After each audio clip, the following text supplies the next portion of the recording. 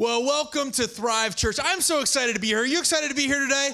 And I am so excited to be here, and God is doing some amazing things. If you don't know me, I'm Judah, the lead pastor here at Thrive Church, and we want to welcome you here. Also, coming up soon, we have our Christmas services. We got a bunch of them coming up on, December 19th and December 22nd. There's going to be, I think, 6 services total over both locations. But what I would encourage you to do between now and then is to be prayerfully considering who you can invite to these services. You know, there's a lot of people that are maybe either resistant to coming to church, or maybe you're nervous to invite people to church on a regular basis, and that's okay. I get it. But we want to create an environment where you can invite people, and what better time than Christmas, where you can kind of guilt people just a little bit and say, it's Jesus' birthday, for crying out loud. You belong in church, so come. So whatever you got to do, if you got to offer to buy them breakfast or lunch or dinner to do it, bribe them, whatever you can do.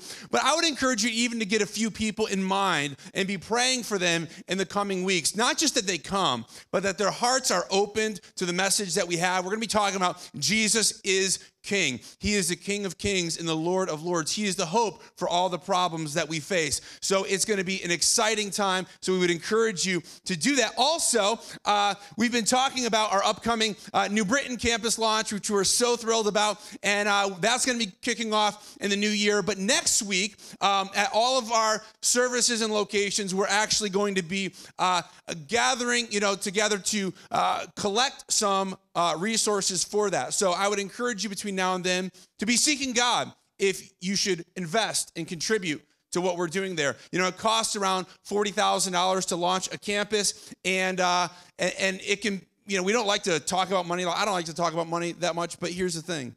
That's what it takes to reach people. It takes resources. And there's people that have paid the way so that we can be here where we are now and launching the church and purchasing facilities and even buying chairs. And so here's an opportunity to invest in what God is doing in another city. And I have just great expectations of what God is going to be doing there.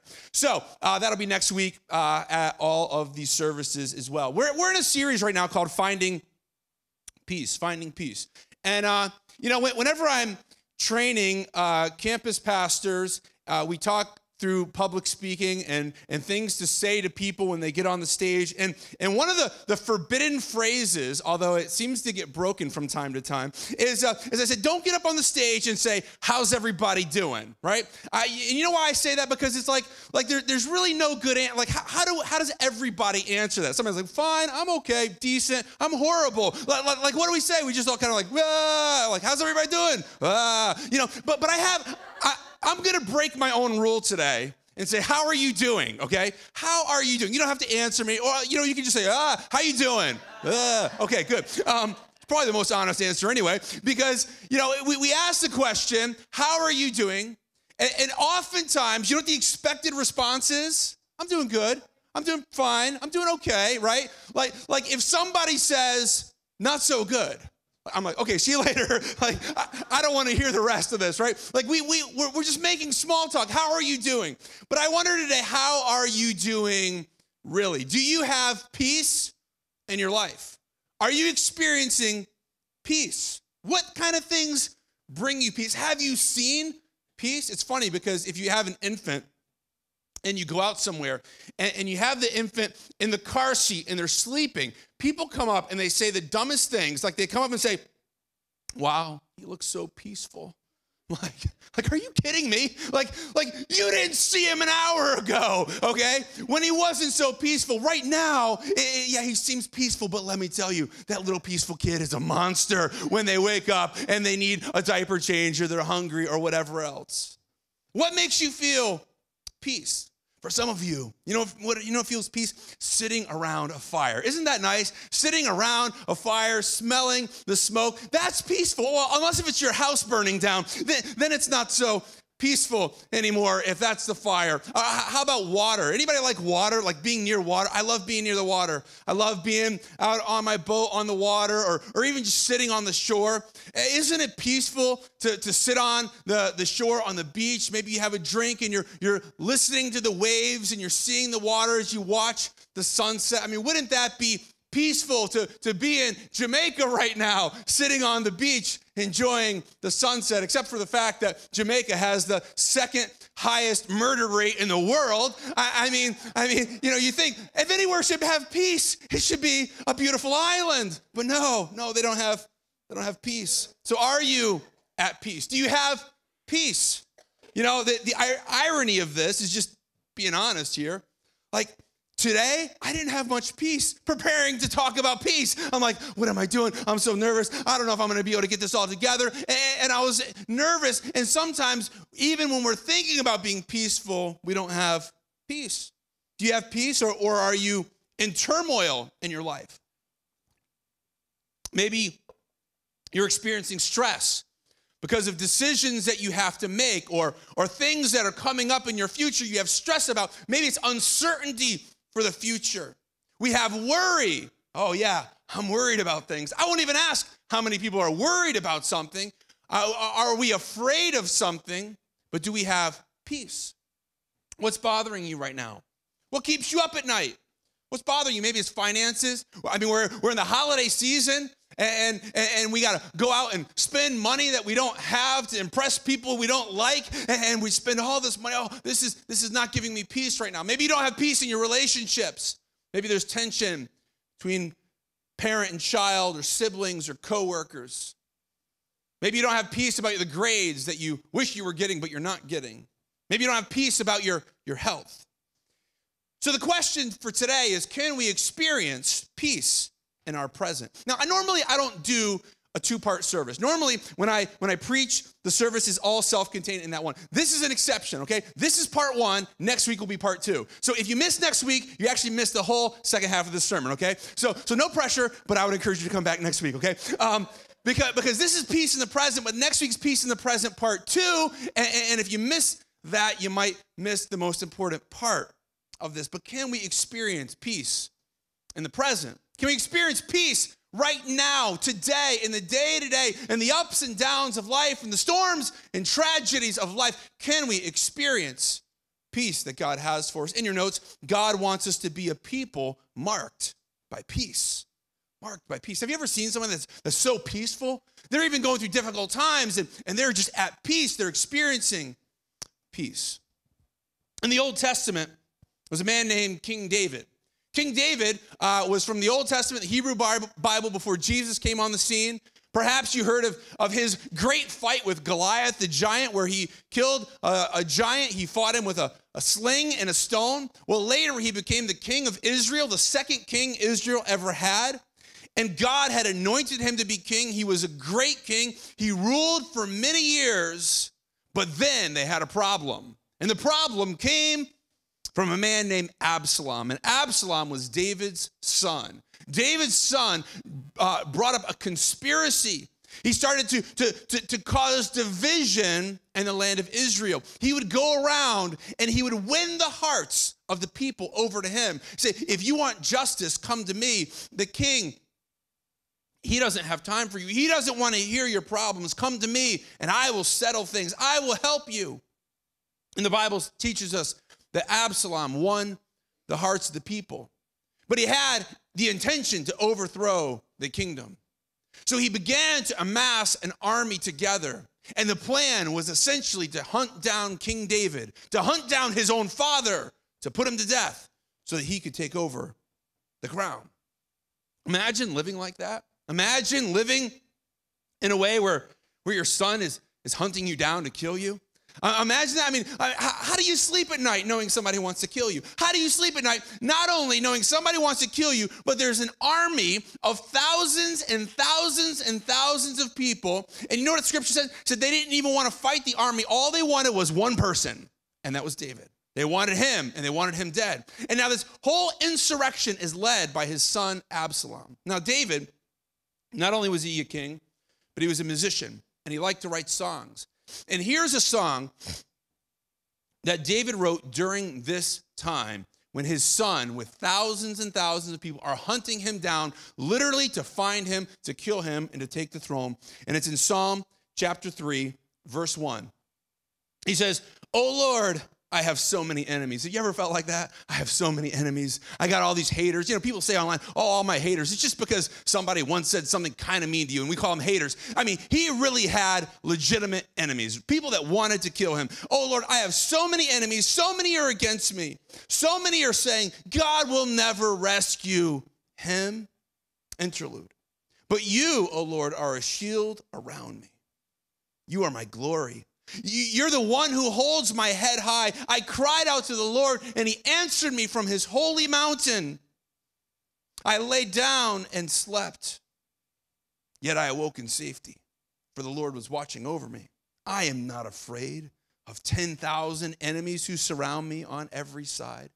Isn't that a beautiful picture of peace? He's saying, I got 10,000 soldiers that are coming after me. You know what I did, though? I laid down, and I got a good night's sleep. And I awoke, and I felt safety. Why? Because the Lord was watching over me. Can we experience peace in difficult times? Can we experience calmness? Can we experience tranquility even when we're under attack? Can we experience that? Can we experience that? See, David found rest. David found peace. He found that in God. He found that in the Lord. He found that because the Lord was watching over him. And even in this difficult time, even when people were coming against him, he had peace. See, we can be at peace in our country. Like us as individuals, we can feel peaceful because we realize that there's a greater force called our armed forces that are watching over us, called our police department watching over us. We can live in reasonable peace because we know someone has power and they are watching over us. I might be afraid to walk down the road at nighttime, but if I have someone who's big and strong and carries a big stick and they're looking out for me, I can walk with confidence, right? I can walk with confidence because I know that someone is there that has my back. In your notes, you can write this down, that I can be at peace in a dark time because I know who has my back. I know that God has my back. I know that the Lord is for me.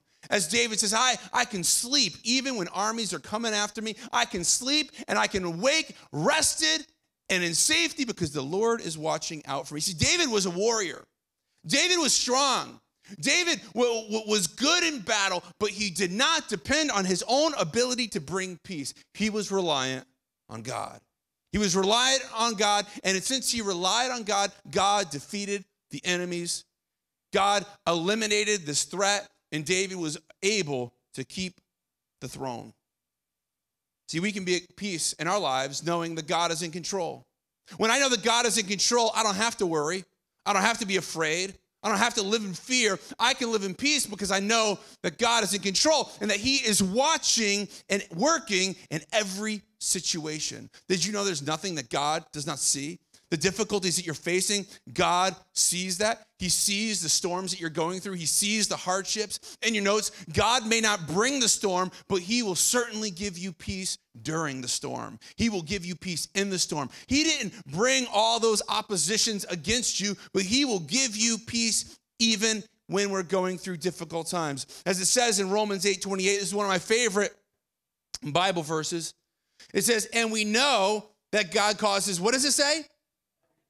Everything. Not just most things, not just some things, not just something every now and then. He says, and we know that God causes everything to work together for what? For the good of those who love God and are called according to his purpose for them. So what's the criteria here? Why, for who, which people will God work it all together for good? It says he will work things together for good for those who, underline these two words, love God, and then those who are called according to his purpose. If you love God and you're pursuing his purpose, you're pursuing his kingdom, you're living for his glory, he promises, he says, I will work everything together for good.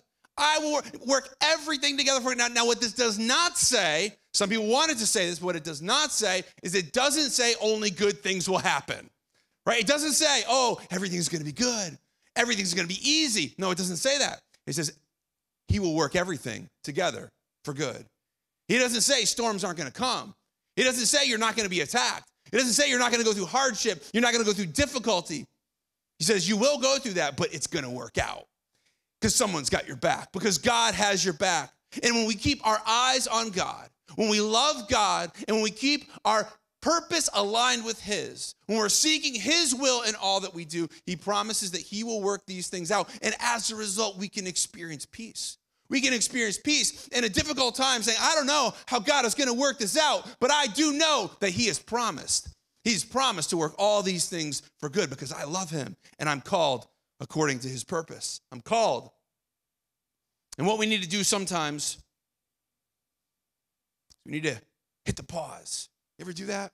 You know, when I was a kid, we didn't have this when we watched TV, right? You just watch TV, and if you missed it, you missed it, right? Like that was it. You had to time bathroom breaks and the commercials because it's like, I got to get back in order. I can't just pause live TV. Now we can pause everything. But here's something else we need to pause. It's in your notes. We need to pause in order to experience peace. We need to push pause. We need to push pause. Say, I need to pause things for just a moment. I need to step back for just a moment to experience peace. I need to pause some things. Go back for a second to Psalm 3:4. Remember, I was just reading this about David, the song that David wrote. He says, I cried out to the Lord, and he answered me from his holy mountain. Interlude. This was a song. He's saying interlude. It's like saying guitar solo, okay? You know, or harp solo, whatever they soloed on back then. I don't know. He says, interlude. What is he saying? He says, stop, pause. Pause for just a minute. Think about what we just sang. Think about what we just read. Well, why don't you read it again? I cried out to the Lord, and he answered me from his holy mountain. Interlude. I cried out to God, and he helped me. I need to pause a little bit. I need to push the pause. And you know what else I need to do? I need to turn the volume down on everything else. I need to turn the volume down, maybe even on the things I'm listening to, maybe on the TV and in the car. Maybe I need to turn the volume down on my phone. Maybe I need to turn the volume down. Maybe I need to shut the ringer off for a little while. Maybe I need to put it on Do Not Disturb so I can stop and listen and pause and breathe and be still and know that God is who he says he is. Don't forget that God is in control. But sometimes we need to pause things for just a moment. We need to get away from everything for just a moment. We need to have some time alone with God. And don't forget what he's done. We need to remind ourselves of the good things that he's done. Remember what he has done, how he's been faithful. Oh, you know what, God, he's been faithful to me before. He's done this before. Last time I was all worried about something and God came through and he was there for me and he's never left me and he's never forsaken me. I need to remember what he's done for me because he's been faithful. He's been there. He's been my ever-present help in time of need. So why do I need to be afraid? Why do I need to live my life in fear and in worry? See, peace in the present is found in the pause. I need to pause things. I need to breathe. As I was walking this morning praying, that was something God just put on my heart. He says, I just want you to breathe a little bit. I was getting worked up about some things. I was getting anxious and worried. Just stop, just breathe, just pause and know that I'm here. Know that I'm here with you. We need to be aware of the present. Be aware of the present. You know, you've been given a present and it's the present. You've been given this gift of right now. This is one life that we have to live and you've been given this moment. You've been given today. Let's not live it in fear. Let's not live it in worry and doubt and anxiety. Let's live it in peace, the peace that God brings to us, that gives us. So often we're just trying to get somewhere in life. We're not focused on the present. We're focused on where we're going or where we've been. Have you ever driven somewhere before and had no recollection of the journey to get there? Anybody have that? Okay, wow, that's more that's scary. Isn't that scary? Put your hands up again for a minute. Look around. Man, that's a lot of people. You've driven places not knowing what you're doing. I remember this happened to me once very vividly. I don't know what state I was in. I was in a state of confusion, I'm sure. But I was driving a bus, a van full of band members, and we were following our box truck, and we were driving through the night. We drove 6 hours, and I remember nothing about the entire trip. I was driving the whole thing. I remember zero of the trip. I don't know where we were. I don't know what state we were in. All I remember was I was following this thing, and I just hope we get there eventually. And this is kind of scary because our mind is wandering to something else. Instead of being in the present, instead of being in the moment, we're living in shame of the past, or we're living in fear of the future, and we have no peace right now in the present. And we lay down at night to go to sleep, and we can close our eyes, but we can't stop our mind. And it's winding and it's going, and I got fears of tomorrow, and I got shame from the past, and I've got guilt, and I've got anxieties, and I've got worries. But David, what did he say? What did he say when 10,000 people were coming after him? He says, I just laid down, I slept like a baby. slept like a baby. Well, hopefully not like a baby, because our baby's up a lot at night. He says, I slept good and I woke up and I was refreshed because God was watching after me. And we lay there and we can't sleep and we have no peace. In Isaiah 26, verse 3, says, you will keep in what? Perfect peace. Not just peace. This is perfect peace. See, there's a peace that the world brings that's not perfect. But in Isaiah, he says, you will keep in perfect peace all who trust in you, all whose thoughts are fixed on you. See, here's some contingencies again. I will keep you in perfect peace, God is saying. But the first step is that you need to trust in me. The second step is you need to fix your thoughts on me. What are you fixing your thoughts on?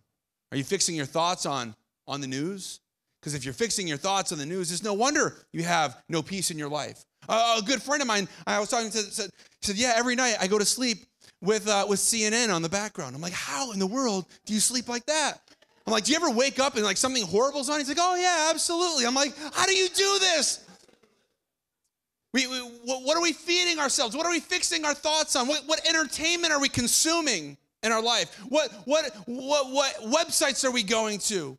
What are we fixing our thoughts on? Are we fixing our thoughts on work and how to get ahead and the drama going on there? Are we so focused on school and getting good grades and trying to live up to someone else's expectations for our life? Are we so fixated on money and how to get more of it? And because then maybe we'll just go out and spend it on other things that we don't need, and we're so fixated on these things. Scripture says, don't fix your thoughts on those. It says, fix your thoughts on God. Fix your thoughts on things that are good and admirable and wholesome and peaceful. This is what we need to fix our thoughts on. And we wonder why we don't have peace in our life.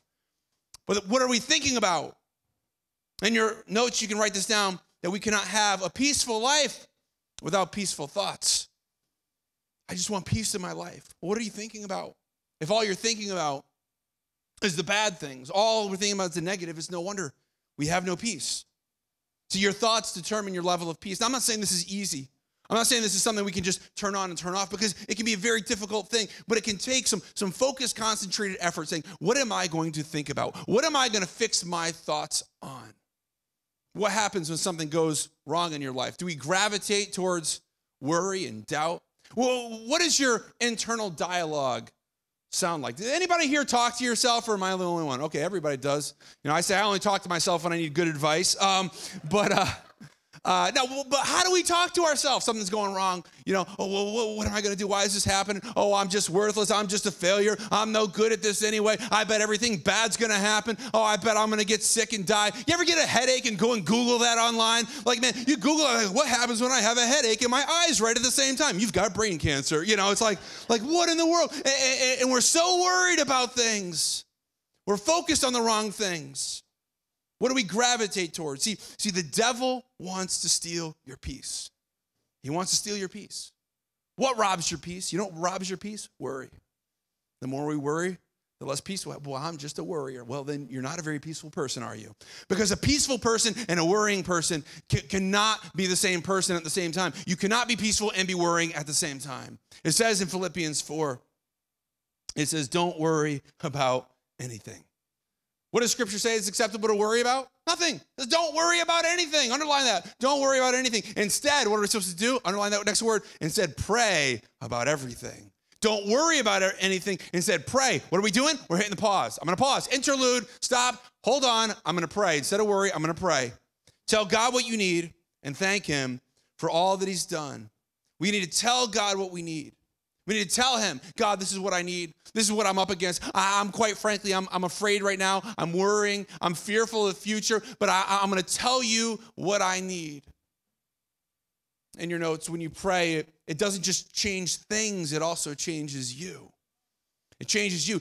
In fact, your situation may not even change immediately, but God will begin to do the work in you. He'll begin to calm you. Even when you're in the middle of a storm, He can calm you. See, when you pray, you can begin to experience God's peace in the present. You can experience it in the pause. You can get guidance and direction.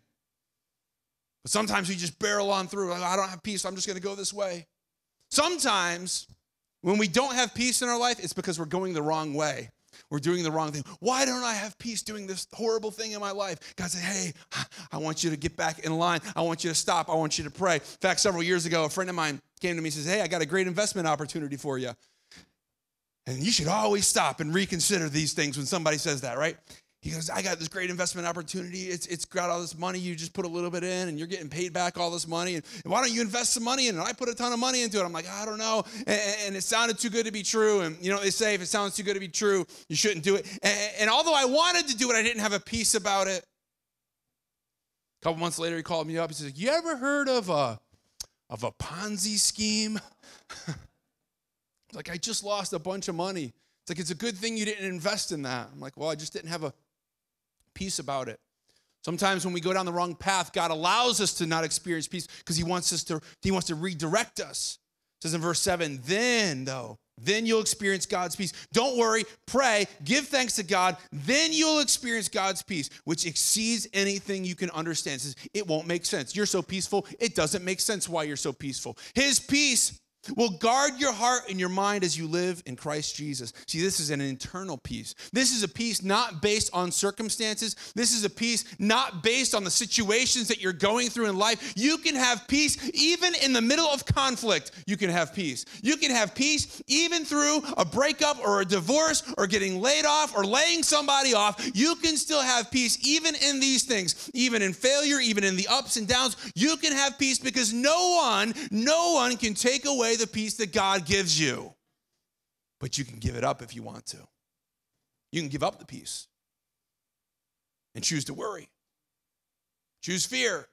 Choose worry. It says his peace will guard your heart. His peace will guard your mind as you live in Christ Jesus. And now, dear brothers and sisters, one final thing.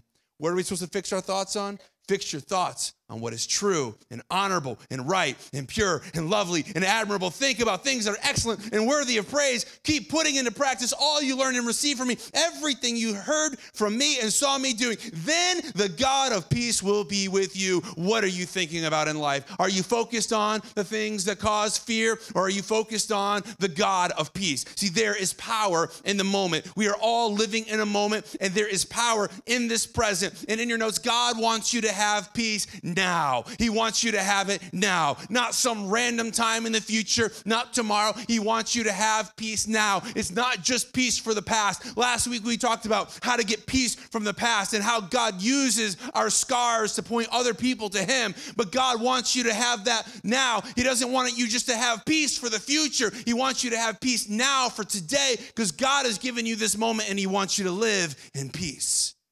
In Psalms 119, we'll close with this verse. It says, those who love your instructions have great peace and do not stumble. Do you love God's instructions? Do you love God's word? Do you read God's word on a regular basis? You want to have peace in your life? You know what I challenge people? I challenge people all the time with my 5-5-5 challenge. And it's simply taking 5 minutes a day praying, or 5 minutes a day reading scripture, 5 minutes a day praying, 5 minutes a day pausing, hitting the pause button, just being quiet, listening. 15 minutes total. Heard somebody the other day said they dropped it down to like the 3-3-3 challenge. I'm like, you cheater. It's only 15 minutes. But anyhow, it's okay. If you got to drop it down to 3-3-3, God bless you. I'm like, now somebody's going to say, I do the 1-1-1 challenge. 5-5-5, 5 minutes reading, 5 minutes praying, 5 minutes in silence. And it's pausing. Do you love God's word? It says, those who love his instruction, those who love God's word will have peace and they will not stumble. See, God's word will bring peace into your life. God's word will bring healing into your life. God's word is full of promises like the one we read in Romans, that we see that God will work everything together for good of those who love him and are called to his purpose. Final thing in your notes is that we need to speak words of truth to the storms in our life. We need to speak words of truth. When we're going through storms, we need to speak these words of truth, that God is for me, not against me, that I can sleep in peace when God has my back, that God will work all things together for good. You know, one of the most powerful stories in Scripture was when Jesus and his disciples were crossing the Sea of Galilee, and a storm came up. And the storm came up and threatened to capsize the boat, and all the disciples were panicking and they were afraid. And Jesus, you know what he was doing? He was sleeping in the boat. Sleeping in the boat. Why? Because he was at peace. He was at peace in the boat. He was sleeping. And he woke up and they said, don't you care? We're going to die. We're going to die here. Jesus looked at the storm and said, peace, be still. Peace, be still. He spoke to the storm, and immediately the storm was still. Maybe God needs to calm a storm in your life today. Maybe we need to speak some truth to the storms in our life and say, peace, be still, because God is giving you peace now. He's given us his word, and we need to pause. We need to pause to pray and pause to read and pause to listen and say, God, I'm going to trust you. I'm not going to worry. I'm going to pray. I'm going to give you thanks because he's given you peace. He's working it out. He's working it for your good because you love him and you're called to his purpose. So why should we get worried? Why should I get worried anymore? Did you know that God is not worried? God is not worried about the problem that you face. God has not been caught off guard by the situation in your life. God is not afraid. God is not saying, oh my goodness, there's 10,000 people coming after David. What are we going to do? He wasn't worried for a moment. You think God's worried? Don't worry, but pause. Pause and pray. Pause and read. Pause and listen for his peace and his patience and his guidance, because he is the Prince of Peace. He is the Lord of Lords, and he's bringing you peace today. He's bringing you peace even in the turmoil, even in the storm, even in the difficulty. Don't worry. He said, don't worry. I want you to pray. Don't worry, because I'm here. I'm here with you. God isn't worried, but he's bringing you peace. So let's live in the peace that he's given us today. Let's not worry, but let's live in his peace. So God, we come to you now. And we thank you that you're bigger than our problems, because our problems feel bigger than us. But we know that you are bigger and that you aren't worried. You're not worried even for a moment. You haven't been caught off guard even for a moment. So we trust you. And we come to you now. If you're here today and you don't have peace right now, God wants to give you peace. But before we can experience the peace of God, we need to experience peace with God. Scripture says that anyone who calls on the name of the Lord will be saved. Won't you call on his name today? Say, Jesus, you're my Lord. If you believe that God raised Jesus from the dead, and you say with your mouth that he is your Lord, then you will be saved. Won't you call on his name and say, Jesus, you are my Lord. Whatever situations you're facing now, whatever worries you're facing now, whatever anxieties you're facing now, I don't mean to belittle them or to put them down or to lessen them, but let's hand them over to God now and say, God, I can't carry this anymore. He says, come to me, all you who are weary and carry heavy burdens, and I will give you rest. So God, we give you our burdens, we give you our worries, we give you our fears, we give you our anxieties, we give you all of these things, and we ask you in return to give us your peace. Give us your peace, which surpasses all understanding. We can't even figure it out, but we know that you are giving us peace. Let us rest in your peace. Let us live in your peace. Let us be here in this moment in your peace, because we know that you love us. We know that you're here with us, guiding us each step of the way. So we say to the problems in life, peace be still. To the storms in life, peace be still. We say to the difficulties, the financial situations, the relationship problems, peace be still. And we trust you that you are bringing peace now. So Lord, we leave our worry behind because you're not worried. You are bigger. You are stronger. You are powerful. You've said you'll never leave us and never forsake us. And when we go through that dark valley, when we go through the waters, when we go through the fires, that you will be there. So we choose not to worry because you're not worried, and we will trust you because you are bigger and you are better than everything we face. In Jesus' name. And everybody says, amen.